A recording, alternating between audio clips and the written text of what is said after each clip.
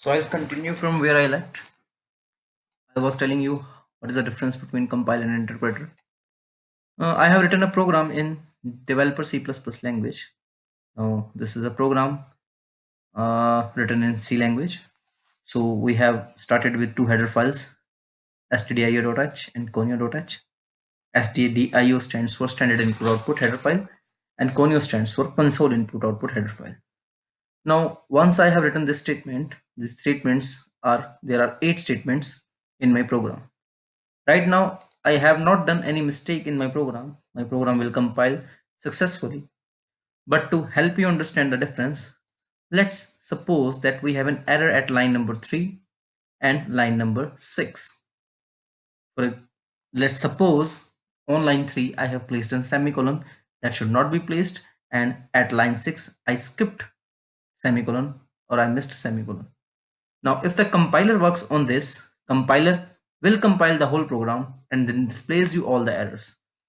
Whether you write 8 lines or 80 lines or 800 lines, all the lines will be compiled and all the error messages will be shown to the user at the end. Whereas if interpreter works on this program, interpreter is a line by line compiler. It will work, first line is okay, second line is okay. There is an error, third line. The interpreter will stop the execution of the program until this error is corrected, and the remaining set of lines will not be compiled.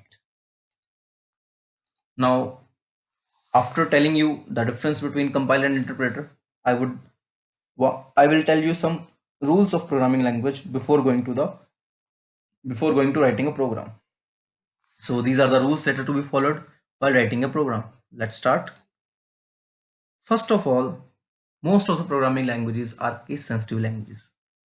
For example, if we write the sentence or a statement like int a in lowercase, it will be accepted, but if you write the same sentence in capitals, it will not be accepted because C and C++ are the case sensitive languages. So make sure that you write your program in always lowercase. You can write some variables with capitals like int in lowercase and a in capitals, but initially I would suggest that you must write your program in lowercase only. Second rule, you must end every line with a semicolon. There are some exceptions. I will tell you during the writing of the program. So I have to end every line with a semicolon. Second, when I save my program, I have to save it using .c or .cpp extension. Then, whenever you write a program, you might need some functions. The functions are already defined in the header files, so you have to include the header files before writing your main function. Every C or C++ program must have a main function. Without main function, your program won't be compiled. So you must have a main function. Now let's talk about the brackets rule. Generally, there are 4 types of brackets: curly braces, square brackets, round brackets, and less than greater than brackets. Generally, in most of the programming languages, there are certain or fixed rules for all the brackets. If you see a curly braces in a programming language, it simply means block of statements. And an hard and fast rule is before the start of curly braces, you should not place a semicolon. For example, void main must not end with a semicolon. Similarly, if, else, for, they do not have a semicolon. Whenever you see an square brackets in a program, then most of the time it will be an array. It will represent an array. The round brackets most of the time represent function or expression. Initially think about it as a function. So void main is a function, printf is a function, scanf is a function, whereas int a is not a function. Less than greater than is used to write the header files or to compare the values. For example, if a greater than b. Now after telling you the rules, let's start with a basic program. So I'll use developer C++ to write a program in C language. Now let's start writing a program. So go to file, new, choose a source file, and start writing. So I'm commenting my first line because I'm writing the title of my program here. Use of printf files hash include stdio.h. This header file is required to use printf and scanf functions, as these functions are defined inside this header file. When you compile your program, the contents of this header file is also compiled where printf and scanf definitions are placed. After including my stdio header file, I'll start with next header file hash include. Conio.h stands for console input output.h. It has basically two main functions. One is CLR SCR, stands for clear screen, and second is getch get correct. If you are not using these two functions, then you can skip this line. Now main function. You can say void main. Some editors use void main. Some use only main. The developer only use main. So I'll start with main.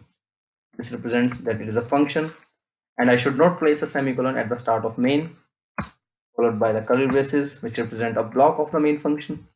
And inside this block, I will write most of my programs. So let's start with printf. Printf is a print function.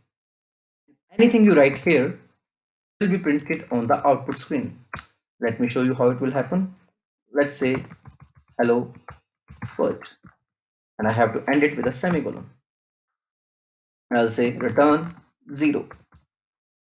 The main function by default have a return type int, and if the function contains a return type int, it must have a return statement. I'll save my program. I'll save it here like demo c.cpp. Go to execute, compile, and run your program. There's a shortcut for that as well, F11. So it says source file is not compiled. Compile no. I say yes. So my program is compiled successfully. There are no errors. There are no warnings. Now let's see the output. Laptop looks slow, seems slow. Let me try it once again. There you go. So this is my output, hello world, and the output screen is there. Okay, so if I press any key to continue, my output screen is goes. I can also use a getch function here as well, like getch. Getch stands for get character. Your output screen reads until a key is pressed from you. Now see what it happens, what it does. Compile and run. You see, after hello world there is a cursor blinking. It simply means you have to enter or you have to give any input to this console. So I'll press any key and then the program stops. So based on the requirement, you can also use getch or you can also use return 0. But if you use return 0, then one advantage is you don't have to use header file conio.h program. It works fine. So there is no need to write conio.h header file. If you save your program with .c extension, then you don't have to write the stdio.h header file as well. Let me try to do that. Control C, new file, Control V.